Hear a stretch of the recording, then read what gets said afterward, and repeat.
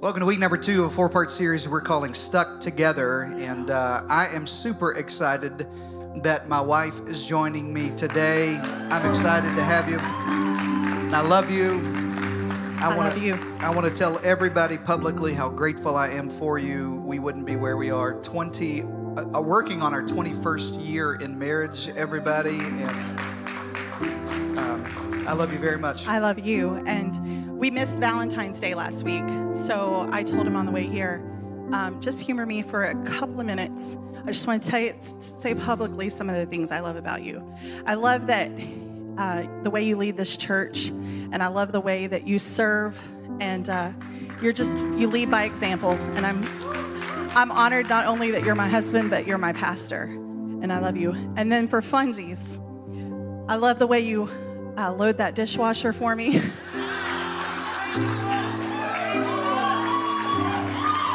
Take note, men. I love the way sometimes you put the babies to bed. Ooh. I love the fact that many nights I've come home and you'll have cleaned the house. It's just amazing. We are not perfect. Our marriage is not perfect. Right. But I could not have asked for a better husband, and I mean that. You're incredible. Sweet. Come on, girl, let's get off this stage. Come on.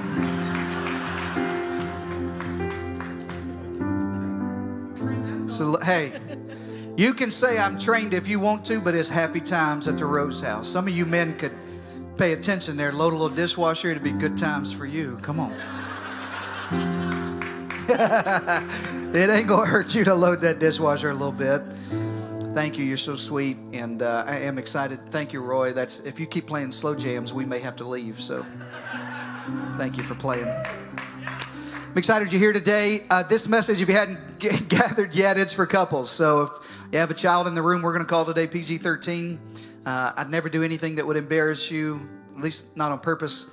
And I certainly wouldn't do anything inappropriate. But I think it's important that we talk about relationships from God's perspective. Here's what I've always said about church. If the world's going to talk about it, we ought to hear about it in God's house. Amen, everybody? Everything. You ought to hear about social issues. You ought to hear about how we overcome, the sin of racism and oppression, and you ought to hear about relationships. You ought to hear about all of it because we need to hear God's perspective. Not mine, not Brandy's, but God's. Say amen to that. And I want your kids to be raised in a church that gives them God's perspective, because I promise you they're going to hear it from the world. I want them to hear it from God's word as well. Amen, everybody? And we're so excited to bring you this message. This was our Valentine's message that I was going to bring you last week, and then we were online. And thank you to our team that pivoted so well to get us online so quickly in light of Snowpocalypse 21. Just when you thought it couldn't get any weirder, it snows a foot in Texas and no power, no water, and I do want to tell you just really quickly. That we're here for you, and anything we can do to help you, we're here for you. Matter of fact, today, and I really do mean this, don't let pride get in the way. Everyone at Church Online, don't let pride get in the way. If you need help, tell us. We're here for you. That's what the church is for. Amen, everybody? A better amen to everybody? Amen. Let me go ahead and start teaching you. It's not the government's job to take care of you. God set up another kingdom on the earth to take care of people, and it's us. It's us. It's us. So our prayer is with you, and if we need to help you, please let us do that. My staff's at Next Steps today after service. It'd be our honor to do that. Let me pray, and then we'll get into God's word. Father, thank you today. God, help us to do a good job. Thank you for a chance to open God's word together, look at relationships together. God, I pray for healing today for some hurting relationships. Heal today where there may be strife or broken hearts or wounds that are exposed today. I pray that by your Holy Spirit, people would leave here changed and better, and relationships would get better. In Jesus' name, and everyone say amen. Amen. So somebody told me the other day, I'm a prophet when we titled this series. I'm not a prophet, but when we titled this series Stuck Together, because we've all been stuck together yet another week, and there's nothing like being stuck in the house together. We were a couple of days without power and freezing, and our kids and anybody else get to 40 degrees in your living room? Yeah, 40. We were at 40 degrees downstairs, so we lived upstairs, and it was miserable. And we're all kind of in the house together. And so today, I know you're going to think I'm a prophet. I'm really not. But last week, I was going to bring you this message. And so I think it's probably more applicable today than it was last week. And I want to teach you today how to fight fair. Come on, everybody. I want to teach you how to fight fair. Would anybody tell the truth in church that you have argued with your spouse in the last, let's give you 2 weeks, 14 days. Let me see all the real people in the room that have argued. Everyone whose hands are not up are liars. So that's what they're dealing with. Wow. I want to give you that. There you go. Thank you. Some of you are like, yeah, we're still fighting, and I'm scared to raise my hand because I'm scared she's going to hit me if I say we're still fighting. I want to give you a chance to hear from God's word about how to fight fair, because conflict is inevitable. Amen, everybody? And I'm just going to be real honest with you. I told you sort of as we started this year off, I'm kind of on a mission to be very, very straightforward and kind of dig deep into this year. I think we need that coming out of 2020. Conflict has gotten so out of whack, everybody. We have gotten to the point where we can shame and guilt people.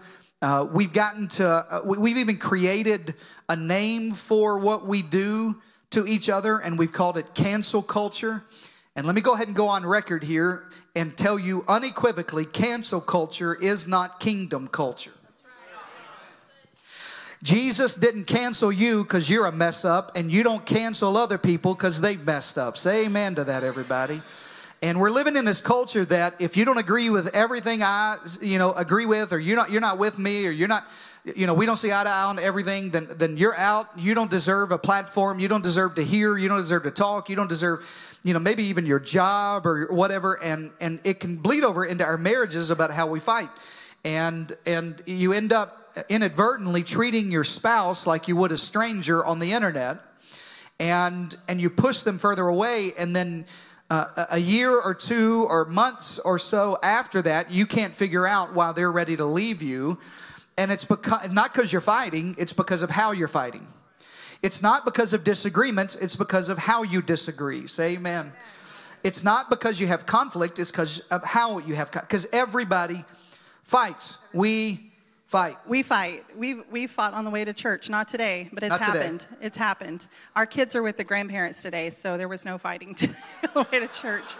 But it happens, and it's real. And I think speaking to that a little bit in the way you fight, and he's going to give some more details, but I don't think it's just internally the way you fight with each other, but I think it's the way you express your feelings about your spouse or your significant other to others.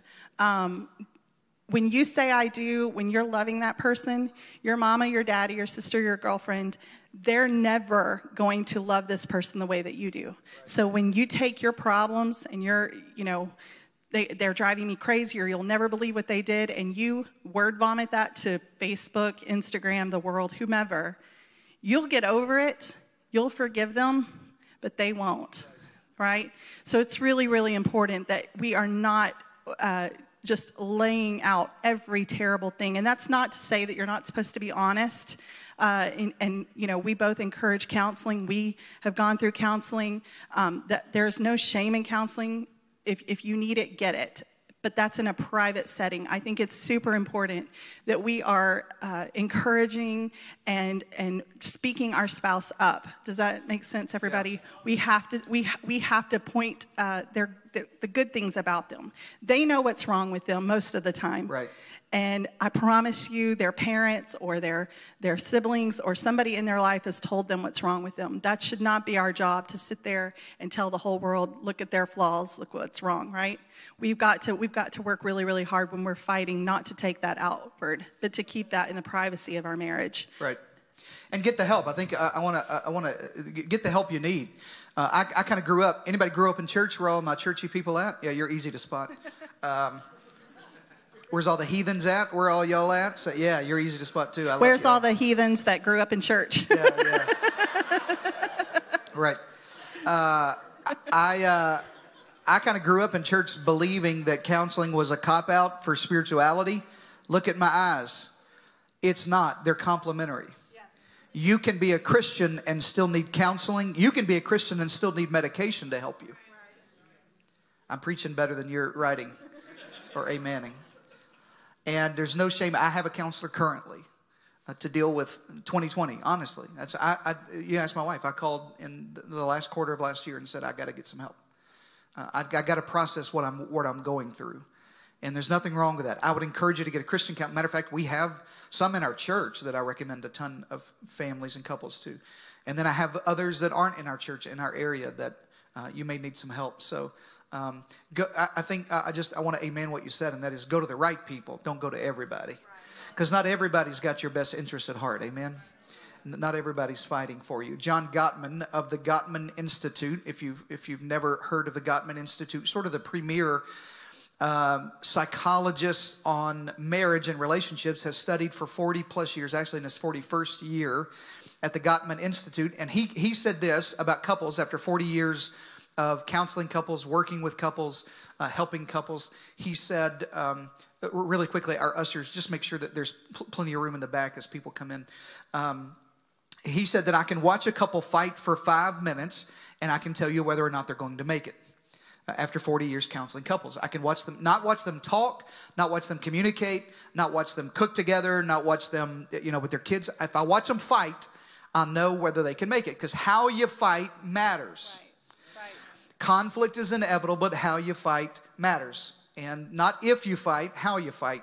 I'm going to give you a couple bonus scriptures to kind of start today. Not really our foundation scripture, just some bonuses. Proverbs 27:15 says it like this. This is in your Bible. A quarrelsome wife, Proverbs 27:15. A quarrelsome wife is like a constant dripping on a rainy day. That hits hard. All you brothers are too scared to amen, but you want to. Some of y'all ain't amen ever a message in your life, and you're writing that. Baby, write that down. I need to go study Proverbs 27. A quarrelsome wife going home. Hey, listen, I got something for men. But women, listen to me. Look at me.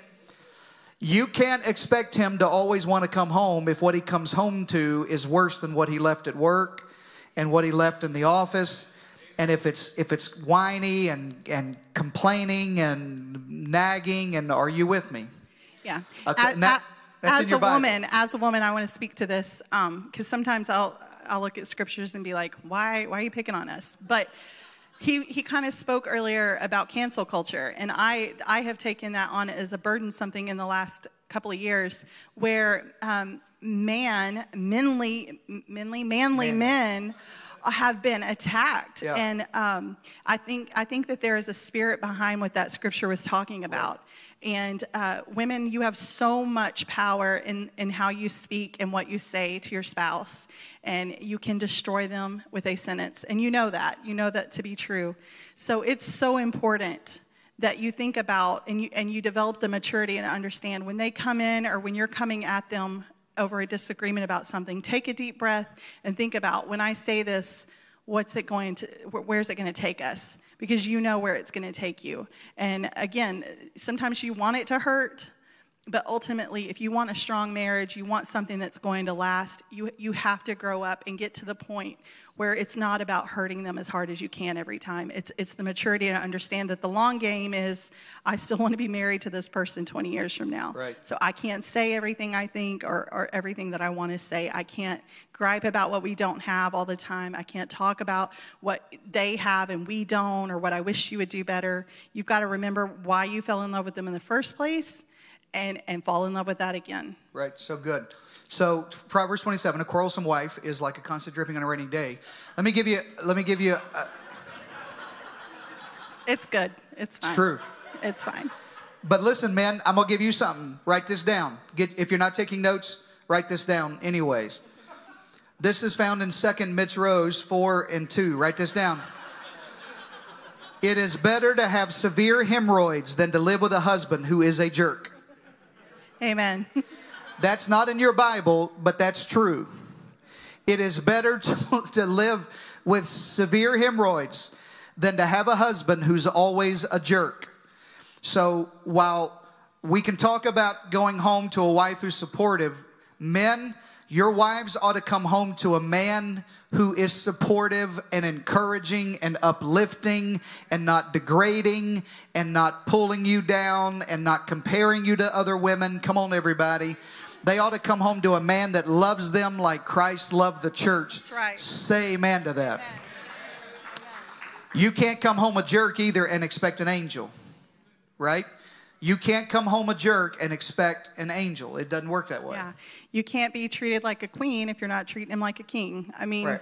It goes both ways, and that's really what we're here to talk to you right. about today. All right, so let me give you a foundation scripture that we'll work through today, and I'm going to give you some ways to fight fair. James is this practical book in the New Testament that sort of gives you an outline of how to work out your faith. As a matter of fact, the most famous thing James is known for is that faith without works is dead. You got to work it out. And this is a Spirit-filled church. I grew up in a Spirit-filled church. And sometimes we believe you can pray it out and not work it out, but you got to do both. You can get a miracle from God in your relationship, but you may have to work on it as well. Amen, everybody? You got to work it out. So let me give you how to fight fair. James 1:19 says it like this. Everyone, shout everyone. Everyone should be quick to listen. Underline that in your Bible. Quick to listen. Slow to speak. Underline that in your Bible. And slow to become angry. 3 things. Quick to listen, slow to speak, and slow to become angry, because a man's anger or a woman's anger does not bring about the righteous life that God wants you to have. In other words, fighting unfairly affects your spiritual life. You don't end up with a righteous life that the world is looking at. And we live in a culture, listen to me, that I don't want my kids, my 9-year-old, my 6-year-old kids, I don't want them to find a healthy marriage or what marriage is supposed to be in the world. I want them to find it in you. I want them to find it in their kids' ministry teachers. I want them to find it on the dream team. I want them to emulate your marriage and say, when I look for a spouse, I want it to be somebody like mom and dad have and somebody like my church family has. God wants to give you a righteous life in your relationship. Amen, everybody. And there's a way to do it. So I'm gonna start with the way not to do it, then I'll end with how to do it today. All right, are you ready? Buckled up? All right, here's the first one. Four signs you aren't fighting fair. 4 ways you aren't fighting fair. Number 1 is criticizing. If you're criticizing. Now, criticizing is different than complaining. Criticizing is about a personality. It's a global attack.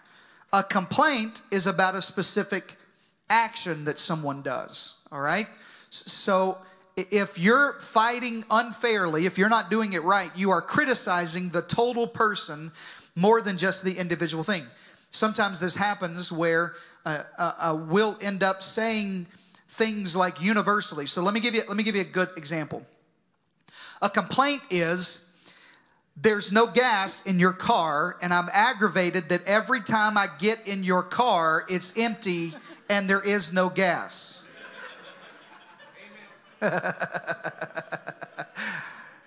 I'm just using random examples the Lord gave me. A criticism is, I told you my gas tank was low. You never fill my gas tank up. Right. I can't rely on you to remember anything. Right. Ever. Did you catch it? Listen, did you catch it? A complaint is about an action. A criticism is about you never. I can't count on you for anything. So be careful when you're fighting that you don't make the complaint about this thing. You didn't pick your clothes up. Be, you're a slob and you never helped me around the house. Now that's criticism. Are you with me, everybody? How your language, matter of fact, most of this is about your language, by the way. So absolutely. How you're fighting fair. If you're fighting unfair, the first thing is criticizing. I got to hurry. Number 2, criticizing leads to the second one, which is contempt. If you're fighting unfair, contempt is next. I feel like this is the one where when we talk to couples, when they've hit this, we're in danger. Because this is when you get to where you're rolling your eyes, you're mocking them, you're going for the jugular, well, your mom, or whatever.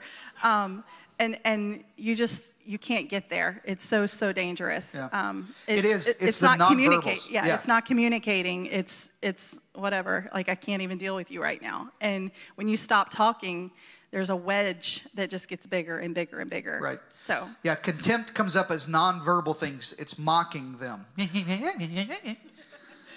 Right? It's rolling your eyes. It's disgust. And listen, contempt doesn't really want reconciliation. Contempt just wants the fight to go on. None of y'all are married to anybody like that, but I've met other couples that used to come before COVID who would fight, and they didn't want the fight to end. If you don't want the fight to end, contempt is where you head, because it never leads to reconciliation. It leads to the third thing. Write this down. I'm talking about 4 ways to know you're not fighting fair. It leads to the fourth thing, which is defensiveness. Defensiveness. Please don't elbow your partner. I'm helping you sleep in your own bed tonight. Defensiveness. Defensiveness it's not me, it's you. It's you ignore the current situation, and here defensiveness usually comes up like this. Well, if you didn't, then I wouldn't, right? It's not responsibility for your own actions and the way you respond. It's, well, you know how to push my buttons. And you know how I get when I'm hangry. And you got me when I hadn't ate. And you make me do this. Are you with me, everybody? It's interesting. We were in a conversation this week with a couple still doing this in the freezing cold. And I know that had aggravated things. But she was blah, and that's fine. That's what we're here for. But at the end of the conversation, we both looked at each other and said, he didn't say a word. Like, he didn't say a word. And it was all about everything he did wrong. And while we acknowledged that he had done some things wrong, right, she took no responsibility for that. Right. And you're just sort of looking at them thinking, you're in this defensiveness stage that you refuse to take responsibility for anything. And you have to know, if you're married, you're one flesh, and where one pulls, the other pulls. So you both have responsibility for how you fight. So criticism, instead of complaining, criticism leads to contempt, which is nonverbal. You're rolling your eyes, you're mocking, you're turning your back, which leads to defensiveness.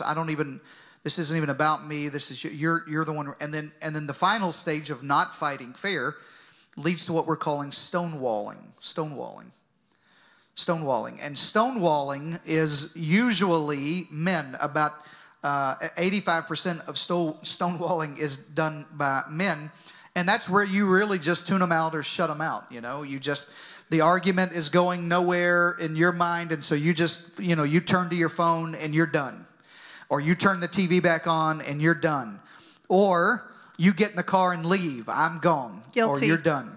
I know it's a lot of guys, but that's me. I have the propensity to say what I want to say and then leave. So you can't really say anything back to me.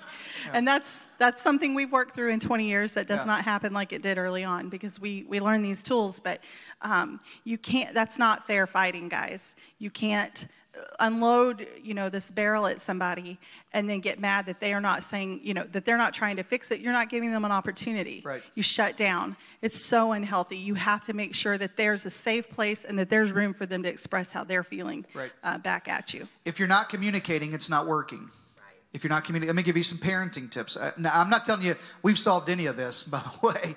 I'm just giving you what, after 21 years and what after a decade or so with kids. But if you're communicating, you can still work on it. If you stop communicating, you can't work on it anymore. So good. It's true. And so it's true with your kids. As long as there's open communication, you can still be parenting.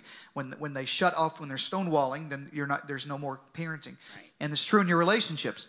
When one person gets in the car and leaves for a day or two, I counseled someone who they're gone for days on end, and I never see them. That wasn't me. I came back. No, she comes back. I didn't leave for days. She just needs to ride around the block and cool off. But that's stonewalling. But early on in our marriage, that's the way it went, And it was. And let me give you one worse than this. This is not in my notes, but let me tell you one worse than that. If your family lives close, and you go to mom's house,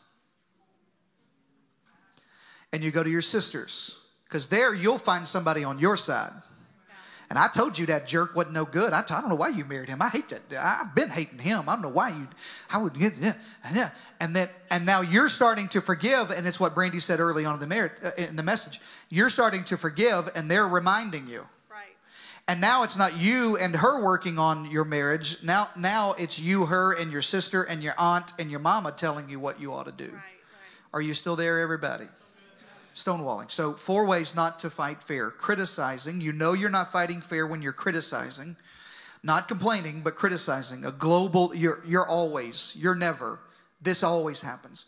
When there's contempt, when you end up, in this nonverbal posture of rolling your eyes, mocking them, turning your back. A disgust with them. I can't even look at you. And then that contempt leads to defensiveness when you realize it's all you, it's not me. If you would change, if you would fix, and I wouldn't act this way. And then stonewalling. 4 ways not to fight fair. Now let me give you 3 ways to fight fair. Let me give you the 3 rules, which is really our message today, to fight fair. Is this helping anybody? Let me give you 3 ways to fight fair. Number 1, we're going to go back to our foundation scripture of James 1:19. James 1:19 says everyone should be quick to listen. I told you to write that down and underline that in your notes. Number 1, if you want to fight fair, is stop to listen carefully. Stop to listen carefully. Now, this is where I struggle, because when she's talking, I'm always thinking of what I'm saying next. I remember that. Oh, that's good.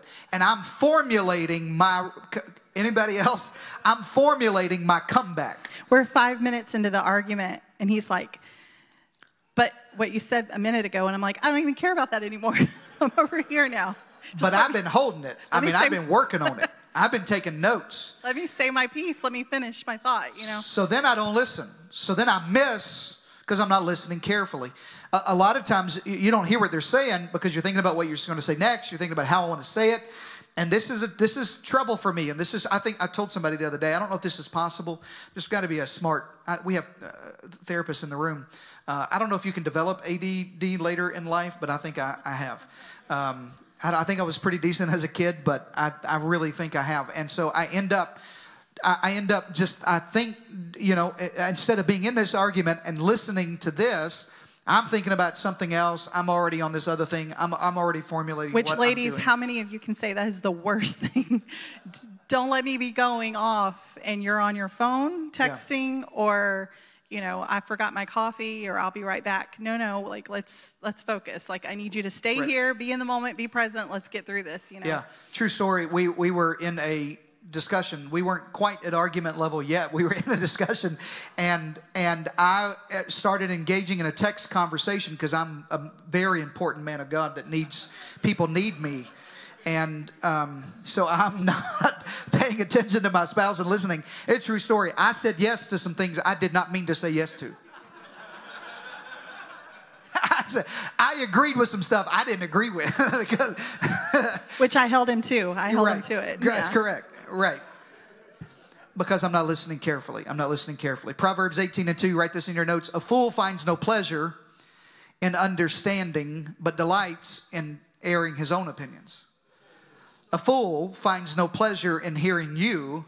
I just want you to hear finish up because I got something to say. Is that not our fight fair? Yeah, is that not our culture today? Right. Social media has given us that platform.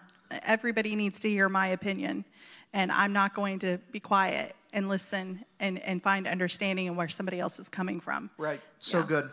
Let me give you a quick way to work. Let me teach you what they teach you in counseling, a simple concept to help you know you're listening well, and that's repeat back what your spouse has said to you so you know you're listening well. It forces you to listen. It validates your spouse that they're being heard. And you say something like this. I understand why you feel this way. I understand why you fill in the blank. So you're saying that when I do this, when I don't pick my drawers up, it makes you feel this. Are you with me, everybody? If you'll say it back to them, and it keeps the argument on point. We'll get to this in a moment. But sometimes this argument is not even about this argument. You decided, I'd like to argue about some stuff last week I let go, And so when you repeat it back to them, it's active listening. And instead of grasping on to everything, you're listening. Come on, James says it, be quick to listen. Say amen to that. Amen. Be quick to listen. And Brandy is so right. This is good for your marriage, but it's good for our culture. You don't know everything. You don't know the whole story. You only know the side of the people you're connected to. So be quick to listen. If you want to diffuse conflict in the world, you want to diffuse conflict in your family, not even your marriage, but just in your family relationships, or diffuse conflict on social media, talk less and listen more. Say amen to that, everybody. All right, number 2. Be quick to listen. Number 2, guard your words faithfully. Guard your words faithfully. Again, James 1:19 says you should be quick to listen and slow to speak. Slow to speak. Quick to listen, slow to speak. Guard your words faithfully. This is where I struggle the most. And men, and what Brandy said earlier, that you have the power, women and wives, to give your husband strength or to tear him down. But the truth is, I know I have ruined the tenor and the culture of my home on a night in the first 30 seconds of walking in the door, Jeremy, from just what I said. I'm telling you, from 5 o'clock till bedtime at 10, 11, 12 o'clock, I ruined the whole thing in 30 seconds because I wasn't slow to speak. I said something out, oh my gosh, this place is a disaster. And I had no idea what she's homeschooling and with 2 children. And I didn't know the story. Are you with me, everybody? Yes. You have the ability. Proverbs 21:23. I told you that Proverbs is going to get you. Proverbs 21:23. Watch your, I love this translation. Watch your tongue and keep your mouth shut, and you will stay out of trouble. That's in your Bible. I didn't make that up. Watch your tongue, keep your mouth shut, and you'll stay out of trouble. Watch your tongue, keep your mouth shut, and you'll stay out of trouble. Don't walk in thinking, I know what's going on. You don't everything that comes through your head doesn't have to come out of your mouth. Amen. That's a good rule for social media, by the way. Everything that comes through your head doesn't have to come out of your mouth or out of your fingers. You know what I mean? It just doesn't have to happen. We had 2 listed, but I'm adding a 3rd one. 3 questions you ought to ask yourself when you're in an argument. Should it be said? And should it be said now? And then I think the 3rd one to add is, what is my tone in saying it? Yeah. It's so funny. I think the thing that I got in trouble for the most as a kid growing up, my dad said it 100 million times, and now I repeat it to my children and to my husband.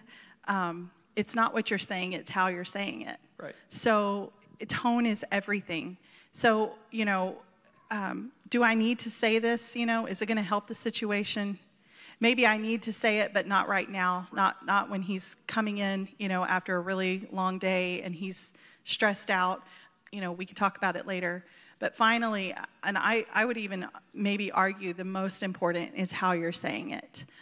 Nothing will like flare me up faster than the way I hear the tone of someone talking to me. Like, what? Like, you could say just about anything to me and I'll process it. But if I hear an edge in the voice or a condescension, or we're done. Like, let's go. So I think it's really important to think about: do I need to say it? Do I need to say it now? And how am I saying this if I'm going to speak this? Yeah, make sure some things are better discussed in non-conflict times. Write that down. Some things are better discussed in non-conflict times. It's just better sometimes that you don't, this is not the right time, right? If you're fighting about money, don't mention having to spend Christmas at her mama's house, right? Not the right time. Are you with me, everybody? This is just not the right time. Some things are better. Don't try to win every argument. Try to heal every argument. Don't try to win every argument. Try to heal every argument. The goal is healing, not winning. Amen, everybody. All right, 1 Peter 3:8 says, don't repay evil for evil. In other words, watch what you say. Don't repay evil for evil or insult with insult, but with blessing. Because to this you were called so that you may inherit a blessing. If you want to live in a blessed marriage, don't repay every insult with an insult. Guard your words faithfully. Let me give you some ground rules about what to say. About what you should be saying during a fight. Number one, never call names. Never call names. Don't. You're an idiot. You're dumb. You're stupid. Never call names. If I could tell you how many adults I counsel who are hearing the names they were called as children in their heads. Right. Never call names. Never raise your voice. Never raise your voice. Never raise your voice. You don't want your kids growing up. We decided early on, we didn't want our kids growing up in a house full of screaming and yelling. We're just not going to do it. Now, that may mean we talk forcefully in whispers. But my kids are not going to be scared of my tone. Never raise your voice. Never get historical. Not hysterical either. Not hysterical. Historical. Never talk about, but don't forget last month when you said and then you did. Oh yeah, well a year ago you said and then you did and now we're not fighting about this, we're fighting about history. Are you with me? Yes. I want to hang on to that for a sec. We have a friend who they went through a tremendous restoration story in their marriage, and he said, "You can be right or you can be alone," and that just has resonated with both of us. Sure. Always. It might be fun to be right, but it's not fun to be alone. That's true. And so, being historical, I think, is a huge statement to add to that. You cannot continually bring back their past. If you've agreed to forgive and to move on, it's not saying you don't have difficult days. It's not saying there aren't triggers or things that frustrate you or do that. But you can't continue to rehash that. You've forgiven it. God's forgiven it. We're moving on. That's the past. We're done. We're a new person. Absolutely right. Don't get historical. Never say never or always. Never say never or always. You never do this. You always do that. Never say never or always. I'm just giving you things to use your words. Never threaten divorce. Threatening it is the step before doing it. When couples are threatening it, it's always a sign to me that you've already contemplated. You've already got a plan. You've already thought about it. What would I do? Yesterday, in conversation, what would I do? I've already not know us. Not us. Someone we were talking to. Yes. What would I do? I've already got a plan. And I think speaking to parents with married couples with kids, let me tell you, my parents are fantastic. I honor them. They're amazing. But they were first generation coming to God and getting in church, and we had there was some lots of yelling. I can't ever recall them saying that or threatening that or using that. And now as an adult looking back, my parents have been married 40 years. There is such a strength and a safety you give your kids when they know that just because things are tough, is it going to happen? Are they going to split up over this? Every time, if you're using that threat of divorce, every time you're not getting your way or things aren't going your way. So good. Last one. I'm just giving you words to not say. Last one. Never quote your pastor during a fight. Never. Leave me out. Do not use me against them. Stop it. Don't do that. Number 3, giving you ways to fight fair. Guard your words faithfully is number 2. Number 3, handle your anger righteously. Handle your anger righteously. I did not say don't be angry. I said handle your anger righteously. James 1:19 says everyone should be quick to listen, slow to speak, and slow to become angry. It doesn't say don't become angry. It just says how you get angry matters.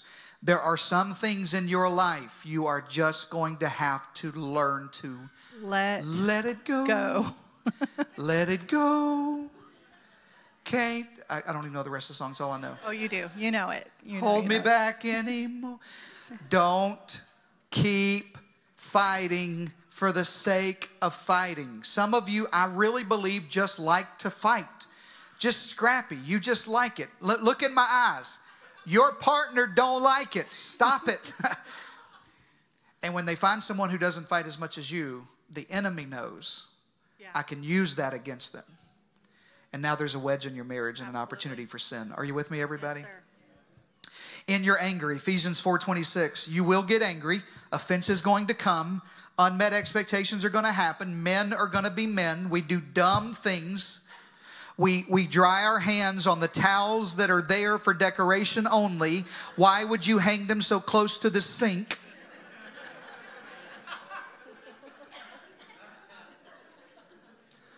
In your anger, do not sin. Ephesians 4. I just saw Megan pat Aubrey on his arm. That's so funny. I just want somebody else to suffer with me. In your anger, do not sin.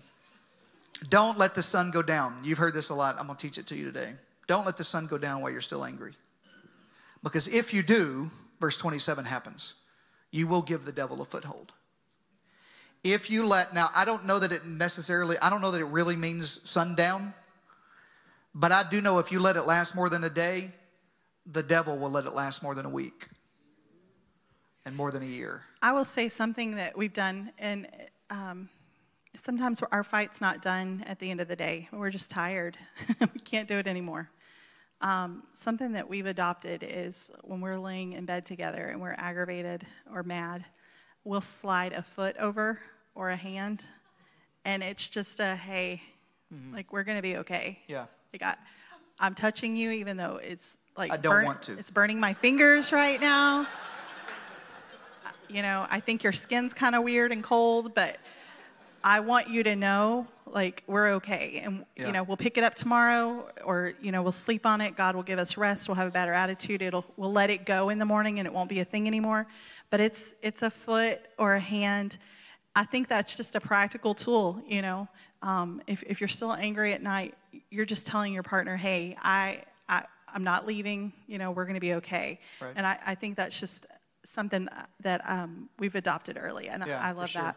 Not if you literally don't let the sun go down, some of y'all may not sleep for 5 or 6 days. You know what I mean? Like, because some of you got weeks worth of anger. But I've always found my heart softens as the night goes on. My heart softens as the night. Be sure to work through it, or you give the devil the foothold. Don't react in emotion. Respond in the spirit. Romans 12:21 says, Don't be overcome by evil, but overcome evil with good. There's something in your life that you can handle, and it's your emotions. Address some troubled areas in non-conflict times. Honestly, weekends like this, when our kids are away for a day or two, we get the chance not only to date and to enjoy that, but we'll work through some stuff that we couldn't work through when the kids are in the house. Are you there, everybody? We talk about money, where we don't talk about that in front of our kids. I grew up in a house. I love my parents. I honor them. Probably watching today. We talked about money too much. And so I was insecure about money coming into our marriage because I saw insecurity. And so we don't talk about that in front of our kids. So it gives us a chance over this weekend to talk about how great it was not to have all those Amazon deliveries during the snow, you know? How we really didn't need them, Pat. They're coming back. Yeah. Last thing. I didn't put this on the screen, but they're playing the slow music. You ought to be having fun in your marriage.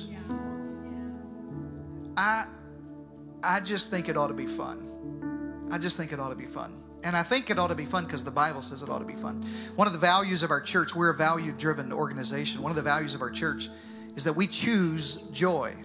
We choose joy. We don't wait for happiness to tackle us, because if you wait for happiness, then events like last week won't overcome you. They'll aggravate you. It's amazing what will happen in just the course of a week with no power, no water. Now there's tension and there's frustration and money and work, and now all this stuff comes up if you wait on circumstances to give you happiness. But we choose joy because joy is based on something on the inside of us, not something happening on the outside.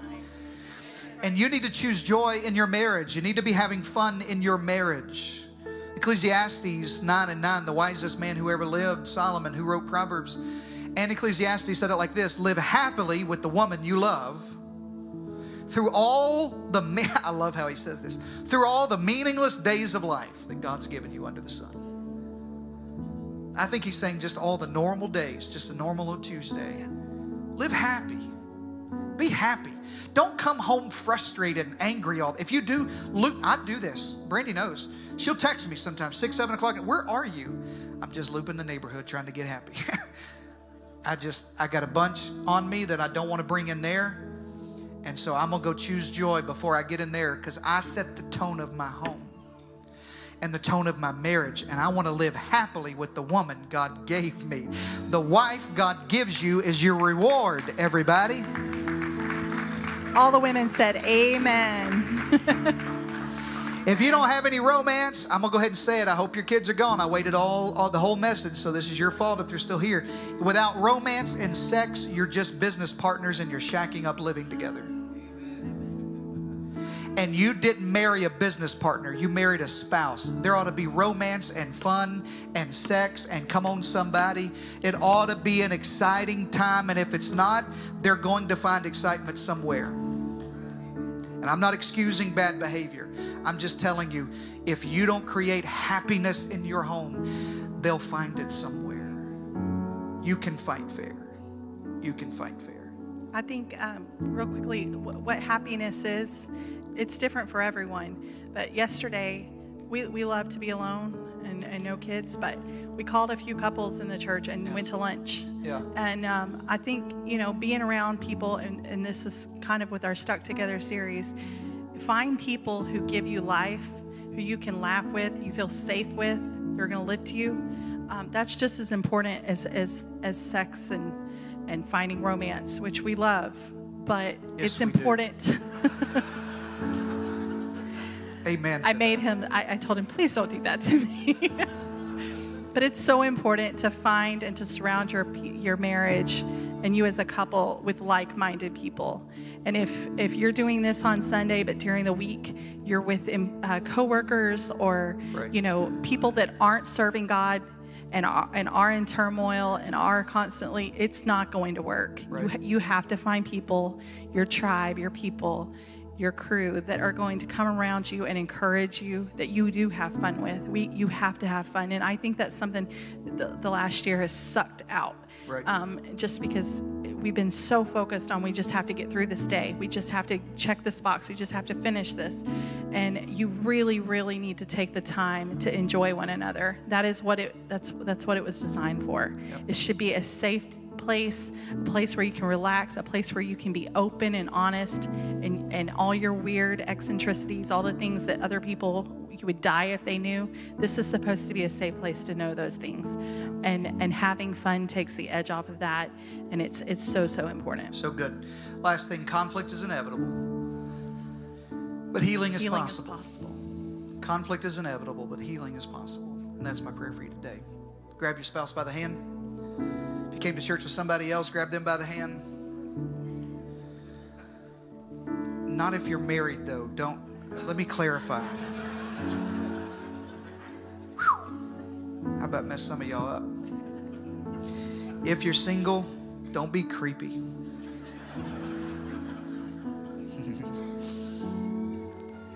I know. Didn't Brandy do a great job today?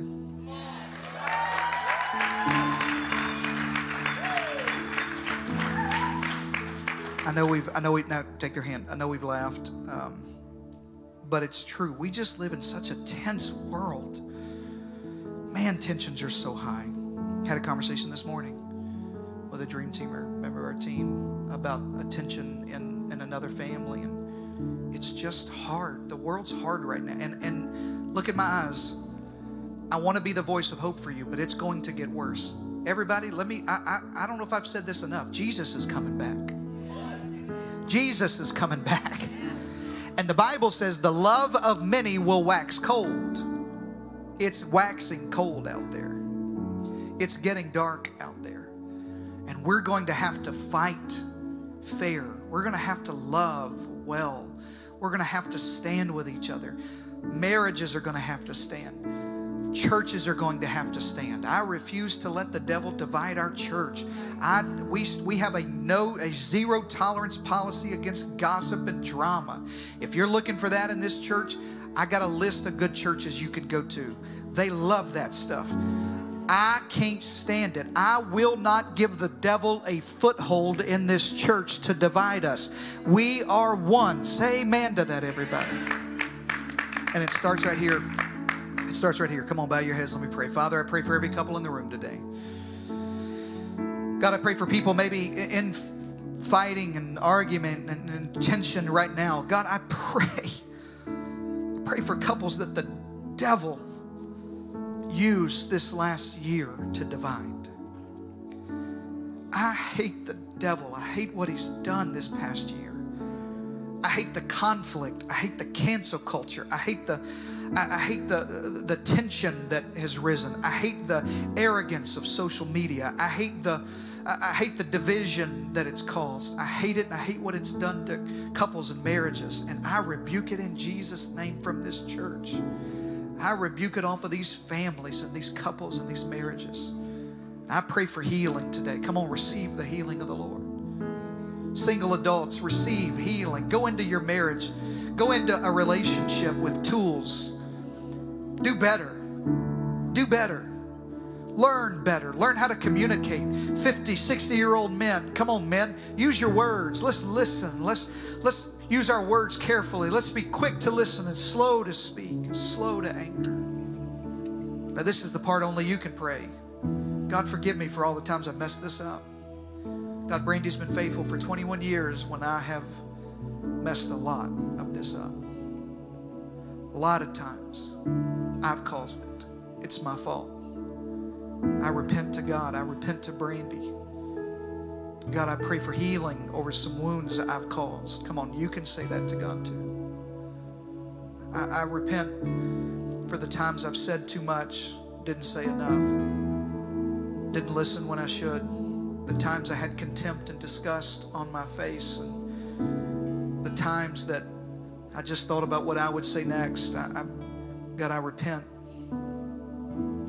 God, I pray for a spirit of love and romance and communication and healing in this church. Healing in every relationship and every marriage. Now, with your head still bowed and your eyes closed, if you've never given your heart to Jesus, no marriage, no relationship, no life works, really, until Jesus is at the center. I don't know how else to tell you that. I've said it to every counseling I've ever done and every couple. If Jesus isn't the center, it's not going to work. It's just, you may put a Band-Aid on it for a little bit, but you need God in your marriage and your relationships. So if you've never surrendered or you're ready to do it again, just ask Him, Lord Jesus, thank you for the cross. Thank you that it provides healing and deliverance for all of my sin and brokenness. God, I pray for healing today. God, I ask you to forgive me. Be the Lord of our lives, the Lord of our marriage, the Lord of my relationships. Let me pray for divorced couples. I feel led by the Holy Spirit to pray for you if there's divorce in your past and you feel ashamed or guilt. Don't feel it. That's not from God. I don't care what anybody else told you. Listen to me. The past is in the past. Put it under the blood and let's move on in Jesus' name. Father, I pray for healing against guilt and shame for broken relationships. God, I pray a new day starts today. Healing going forward. That love can come again. Trust can come again. Hope can be restored. That it can be better. Pray for couples on the edge, ready to give up. That they recommit, try again, back up. Let's go all in again. Let's do our best. Not 50-50, but 100% from both of us. We're going to do our best. God, I thank you that you're our healer, not just of our bodies, but of our marriages and our relationships and our minds and our emotions. I receive that healing today. Come on, tell Him that I receive it. We receive it afresh. We receive your forgiveness. We receive your grace and mercy again. In Jesus' mighty name. And everybody shout amen.